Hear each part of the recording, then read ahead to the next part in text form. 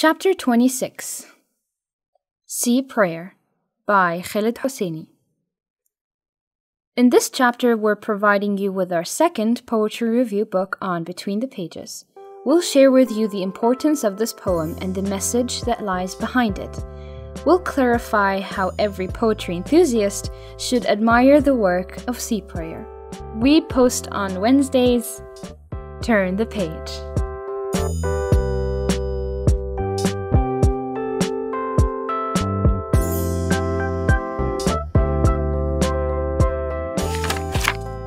Welcome to another chapter of Between the Pages. If this is your first time joining us on our podcast, we welcome you. We are your hosts. My name is Nisma. And I'm Haneen. We host this podcast together where we review books and recommend them for you. We usually have non-spoiler chapters for those of you who want a spoiler-free review of a book, and spoiler chapters where we simply review the book down to every last detail. However, starting from this year, we're going to combine both non-spoiler and spoiler in one chapter. Today we have Sea Prayer by Khaled Housseni. For those of you who don't know, Sea Prayer is a short, powerful, illustrated book written by Khaled Housseni in response to the refugee crisis. Sea Prayer is composed in the form of a letter from a father to his son on the eve of their journey. Watching over his sleeping son, the father reflects on the dangerous sea crossing that lies before them. It is also a vivid portrait of their life in Homs, Syria, before the war, and of that city's swift transformation from a home into a deadly war zone. So, the idea of the novel is, of the book, poetry, of the poem, is for the little boy. It was inspired by the story of Alan Kurdi, by the 3-year-old Syrian refugee who drowned in the Mediterranean Sea trying to reach safety in Europe into September 2015. It was during that time there was like a picture on social media and like the news and all over on the news. Articles, like a little boy washed up on shore. And that kind of inspired Khaled Housseni and Dan Williams, I think was his name. The illustrator? The illustrator, yeah, Dan Williams, to come up with this book, with a poem/art book. And whoever bought the book, the money went to a charity who helped those refugees find homes and food and shelter and clothes to wear. And first, when I bought the book for the very first, from the time I bought the book, it was on discount, so it wasn't as expensive. Yeah, it was our annual book fair here in Egypt. Yeah, it wasn't as expensive as it used to be. I don't think I would have bought it with the original price. It is a bit pricey, but I guess it was worth it in the end, you know. I feel like I was so why is Nisma buying the poetry book? This is so like her. Like, yeah, it is don't unlike read me. poetry, and I didn't know the story behind it since then, until now when I read it for the podcast, and I realized it's all based on the tragedy that is war. Yeah, and it has a lot of themes of nostalgia, war, death, fatherhood, lost childhood, the works. It's like, this is not going to be a light chapter actually because of the topic. Like a lot of people have lost their lives. Like they're on the back of the book it says 4,600 something souls were lost at sea or died at sea. Because of that, you're holding it in the wrong way. Yeah. 4,176 died at sea or like in attempting to get away from the war in Syria. And this wasn't the first war in the Arab world. Like there was countless others in Palestine, Iraq, Iran, even if it's in the Arab world. Anyway. I should have paid more attention in my social social studies class. Social studies class. Well, now we're here. For those of you who haven't read the book or still want to read it, we'll let you know when to stop listening to the episode. Yeah, we will take this chapter from the perspective of trying to analyze the poem. Yeah. And try to relate his use of figures of speech or imagery or stanzas and lines and breaking them to what we know of the conflict that was happening. So, which is not very much. In a general way, the book starts out very hopeful. Even the illustrations reflect that. There's like fields of flowers and the colors are more vibrant and vivid. And a bustling city. Yeah, and the words that are used are have more of a positive connotation to them. And then the poem shifts immediately to a gloomier tone with like even the illustrations have more of a gray tone of like black, and there's less colorful, more shadows, more shadows and more like brownish, grayish tones. So to really illustrate and to really show how negative these things go. And I was quite surprised, actually, because I was worried going into this that it's not really up to date. You know, this was written 5 years ago. Yeah. And I was worried that it wasn't going to be relevant, but it really is. The conflict is still on. People like are still so living many in people. camps. And yeah. Those who survived and others have built their life in countries that might still, and no, definitely they still don't feel at home, of course. Yeah. This is, no, because I was aware of the fact that this book was written for a specific event that happened 5 years ago. So I was not really sure if this is the kind of thing we should do right now, but turns out it is pretty relevant. It's not really related to one event. It's more global and related to all kinds of immigrant situations where I think all of the immigrants can relate to this poem. The idea of like leaving your home to find safety somewhere else, and when you go to that other place, you have other problems to deal with like people who don't understand. Don't understand you. Didn't put themselves in your shoes at all. Yeah, exactly. It's always that cliche, like go back to where you came from kind of stuff, you know. This poem really shows you what they go through and what they feel, and just with like a couple words, you know, he's not really narrating anything. He's just like with just a couple words, he's really like piercing your heart like through and through. Yes, but I love that he addressed it to a boy, from a father to a boy, from a father to son, and in a form of a letter, a narrative letter, sort of. Yeah. Of like memories and events that are described in a unique way, you know, and putting there it's like he talks to a really young boy, and you can see in the choice of words the level of like not maturity? Intelligence, yes, maturity, you know, how he put himself at the same time in the shoes of this boy, you know, of how he sees and names things around him. I like that. So I think we can get into the actual poem. So for those of you who haven't read it yet and still want to get it and buy it, then this is where you should stop listening. For those of you who have the book, you're welcome to grab it right now and open the pages that we have some thoughts on. Yeah. So starting with, sadly the pages don't have numbers, so you'll just have to guess. Okay, so the first one that really caught me was, We woke in the mornings to the stirring of olive trees in the breeze, to the bleating of your grandmother's goat, the clanking of her cooking pots, the air cool and the sun, a pale rim of persimmon to the east.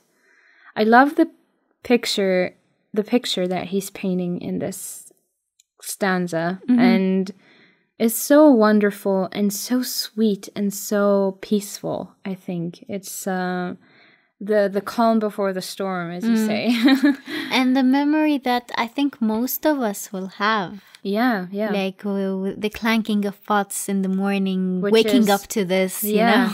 And the bleeding of your grandmother's goat. Not really, but like, yeah. Not really, but he's really painting a picture. You know, you can see it. You can see it And happening. hear it. Yeah, and hear it. Exactly. So, of course, we have an onomatopoeia, figurative speech, onomatopoeia. That's where you can, the word clanking, that's the word, like sound, where you hear the sound exactly as it is written, and you can hear it, like When a word buzz. has a sound. Yeah, Yeah. like the word buzz, or there was another one. Yeah. Shushing. Yeah. So, and then of course the whole stanza is visual imagery. Like it's all visual. You can really see the or steering of the olive trees. You can imagine there's a tree with like its waving side to side, and a light breeze, yeah. and there is auditory imagery where you can hear the clanking of our cooking pots. Auditory as in you can hear it. And the bleating of the goat, you can hear it as well. So that's auditory imagery. Yeah. So yeah, you can really see how really hopeful it still is at the beginning. And like you said, calm and Yeah, calm unassuming, and you know, it's peaceful. everyday life. Yeah. So moving on to this I one. think that part, yeah. That one's yours. It was right after the shift, I think, in the tone of the book. Mm-hmm. I loved how suddenly it shifted. Yeah. Like, of course, like if we put this on a realistic context, it's so horrible to from one moment to the other, your life is upside down. But yeah, it was the part where he said, "The skies spitting bombs, starvation, burials." So simple, but Yes. it's like so scary. And the illustration is so, like, it looks like rain falling from the sky, but it's not really. Yeah. And I love how random the streaks are. It's like really like spitting, like someone's spitting on them. Chaos. Yeah, chaos, utter chaos. Right. And personifying the skies As as someone spitting. Someone spitting, exactly. Yeah. And there is and like the sound of it, skies spitting, the alliteration there makes it like SS. SS كده, it's like Sharp and straightforward. yes, Yeah. yeah.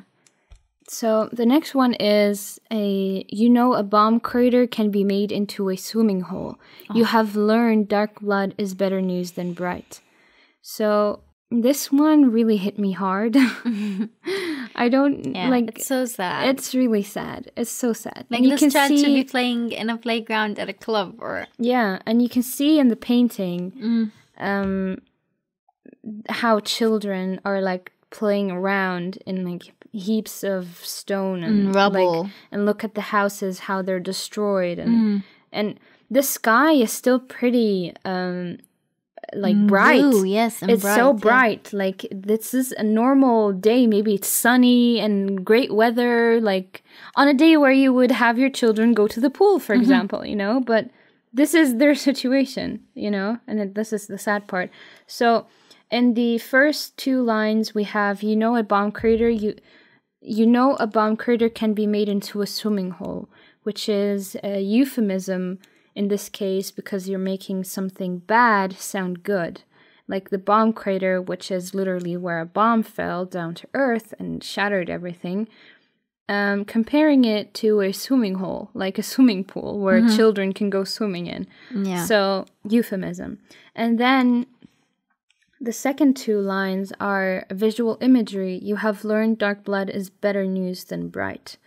Because of the dark blood, that means it healed. there's like, usually when you have dark blood, it's like crust, you know, when it's like already dry and it's like crusting, that means it's healing, the wound is healing. But bright blood means it's still bleeding. So they're either bleeding out or dying, basically. Yeah. So, yeah.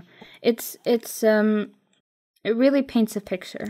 Yeah, and the way to say dark blood and then it translates to us as healing, you know. Wow. Yeah. And the page right after that, Hanin, you had something to say? I feel like I'm in front of a class. Yep. Your homework? Where's your homework, Hanin? You have learned that mothers and sisters and classmates can be found in narrow gaps between concrete, bricks and exposed beams, little patches of sunlit skin, shining in the dark. Again with the imagery, but this time with light, you know, and shadow and... Yeah. I like how there's like a glimpse of hope in there, you know, like even though it's tiny with all this like destruction, people still find a way to stay alive. Yeah. And I love the usage of skin and light. It's like, it means life in general. Like you see skin, light on skin, and then you see when you are in the situation and you see a dark hole and there's light coming in, and then you see skin, you feel like someone's alive. You know, like you feel like so there's this hopeful idea of. But you can see the contrast. Like the first couple lines are like very depressing, and then the second half is very hopeful that mothers and children are still alive and trying to find a way. And classmates and sisters, the idea of people you know are beneath a building. And his constant use of you have learned or you learned, it's such a dark tragedy that a child would learn this. This would be the knowledge he accumulates at this age, you know? Thinks that this is his reality. Yes. Yeah. That this is what there is, you know? Yeah. This is what's life about, you know? Even in the previous one, they said you have learned that bomb craters can be made into swimming holes. The word learned appears again. Yes, again, He uses it all the time, and I don't know, surprisingly is the word that most hit me. Yeah, it's like learned. He learned. I don't know. No, you have a point. You really do. Yeah. And in this part is where we learn that his mother, or the mother, is not with them. She had already passed. He says, "Your mother is here tonight, Marwan, with us on this cold and moonlit beach, among the crying babies, the women worrying in tongues we don't speak, Afghans and Somalis and Iraqis and Eritreans and Syrians, all of us impatient for sunrise, all of us in dread of it, all of us in search of home. I have heard it said, we are the uninvited, we are the unwelcome. We should take our misfortune elsewhere."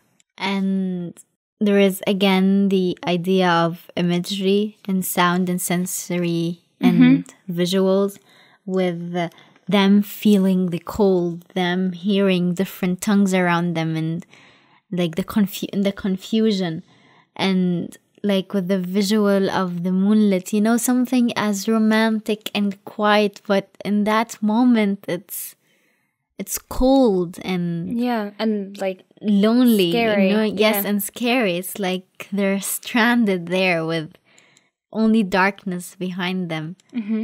And before them as well. Before them, exactly. He's like, I have heard we are the uninvited. So he knows that where he's going, he's not going to be welcome. Yeah. So it's like, it's terrifying. Exactly. But all he can think about is making a life for his boy. Yeah. And I love the repetition of all of us, all of us, all of us. It created this feel of unity. Yeah. Exactly. And even before it, he says that there are different nationalities, but they are at one in this horrible situation. Yeah. And then their unity again is emphasized when he says that they are the unwelcome and the unwanted. So they're sort of alone in this together, you know? Yeah. And after that, I come around with the lines, but I hear your mother's voice over the tide, and she whispers in my ear, oh, but if they saw, my darling, even half of what you have, if only they saw, they would say kinder things surely. And, you know, something about this poem makes me want to say everyone who is like against immigrants and hates them to the core should like have an appreciation to this, you know? He should really, really pay attention to the lines like we are the unwelcome. If they had, exactly like the mother just said, if they had only seen what they have seen, they would say kinder things surely. And this is really the core message of this poem. It's trying to tell you that always be kind, especially with these people, because they have gone through so much, like, you can't even imagine what kind of stuff. And you would fall apart if you probably saw half of the things they have, you know?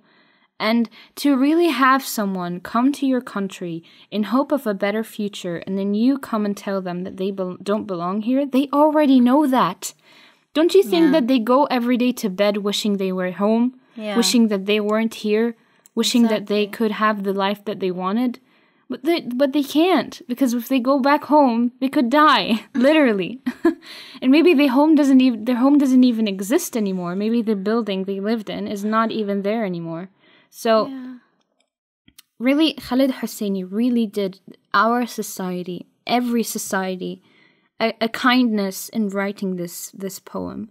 Really, he did really something very, very beautiful. I think it's the core of being a refugee. The essence of it is in this poem. Yeah, it is. It is. And it's so beautiful and raw, you know, and raw. And we have auditory imagery and whispers in my ear. You can hear the mother whisper the words into your ear. So that's one thing. This part is really the best image I found in this poem, because it describes the baby, you know. It's so innocent and it's killer. I look at your profile in the glow of this 3/4 moon. My boy, your eyelashes like calligraphy, closed in guileless sleep. I said to you, hold my hand, nothing bad will happen. Here is where it hit me, the idea of parental heroism, of like them against all odds want to save their children, and now they have to be the superhero, you know? Yeah. That child looks up to, because basically the child in this situation, he doesn't understand what's going on. Yeah, and he doesn't have the means to protect himself from anything. Or the awareness, you know. Yeah. It's just the parent who knows the situation, and he holds that burden on himself. And usually heroes hold burdens, like carry burdens, I mean. But I love the simile. And that had created an image as well of, here, your eyelashes like calligraphy. Yeah, it's I love that line. It's like the beauty of it. Yes, the beauty of it. Because when you see calligraphy, you see swirling lines. Art. You see art. Yes. Yeah. And it's basic, and he sees this beauty and innocence in his child, I guess. Yeah. And then if you picture this, the glow of the 3/4 moon, so the 3/4 moon is like basically his eyes closed. And then it's highlighted by his eyelashes in a crescent shape. It could be painted, you know? Yeah. Speaking of painting, the illustration on this page is heartbreaking. Like, I can see him in the rule of thirds part of the image, carrying his boy. I think the image before it like led my eye to that part of the page when you turn it before you even read the words. I love how they transitioned it. I love that, yeah. And I love how some pages are very simplistic with the art.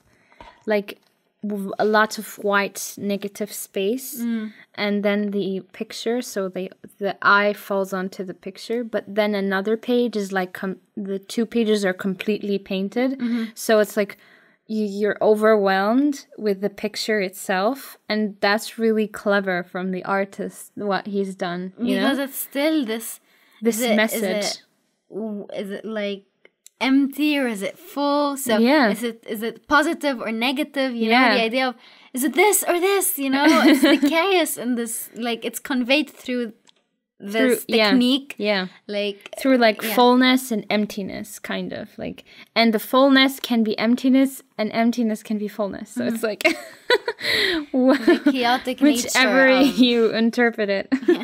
After that we have he said. In the page before that, he said, I said to you, hold my hand, nothing bad will happen. And then he says, these are only words, a father's tricks. It slays your father, your faith in him, because all I can think tonight is how deep the sea, and how vast, how indifferent, how powerless I am to protect you from it. And again, with slays your father, we have a visual image and as well as a personification of faith is personified as someone who can slay, as a human who can fight back or slay you with a knife or whatever. When I hear the word slay, I picture a knife. And another personification with the sea, because he says, how powerless I am to protect you from it. So he's personifying the sea as someone who he can protect his child from, because we know that the sea is vast, it's huge, and one human being does not stand against it. So it's this idea of, again, we go full circle back again to the idea of parental heroism, and how much the father is trying to help his son. He even says, hold my hand, nothing bad will happen, even though he knows that he can't protect him from everything. He even tells him, but these are only words. Words don't mean anything unless he can do something about it. But he knows that words are the only thing he has to comfort his son, you know? And a father's tricks, so he's tricking his son into believing that everything is fine, nothing bad will happen, even though he can't make these promises, but he makes them anyway because he wants his child to feel safe and to feel loved. So it's exactly like, eat this and you'll grow up fast, or you'll be stronger. Yeah. Or you know those if you don't eat this up, I don't know, the monster will come and bite you in your sleep or something. Yes. But more darker, of course. Yeah, darker, way darker. I guess this was all we had to say for this lovely poem. If you enjoyed it, we enjoyed it a lot reading it, and I think poetry is going to be a recurring thing on our podcast. Yeah. This poem made me feel a lot of things the news couldn't make me feel, or reports or documentaries, you know? It's just... And if you have any other poems or poem collective books, books that are a collection of poems, that's more like it, you recommend them for us, because we have no idea. We don't usually buy those kinds of books, but I know about Milk and Honey. That's all I know. There was another one. Yeah, Milk and Honey is a very famous one. So maybe we'll do that one. Maybe. But I'm thinking maybe we can get it in the next book fair or something, you know? It's on Scribd as well, we can... Really? Yeah. Oh, then... It's topics on Scribd. Fine, let's do that one. Yeah. We'll see. Anyway, thank you for joining us for this episode. And we'll the next see you... chapter. Yeah. Chapter 27? want to say 27. I think it is 27. Maybe. I've lost count. Me too. Anyway, bye. Thank you for making it till the end of this chapter. We hope you've enjoyed our review on Sea Prayer and that we've maybe tempted you enough to buy the book. For next time, we have brought you a review on a very popular read this year. You guessed it, Crescent City by Sarah J. Maas. We can't wait to share it with you guys. We post on Wednesdays. Mark the page for chapter 27.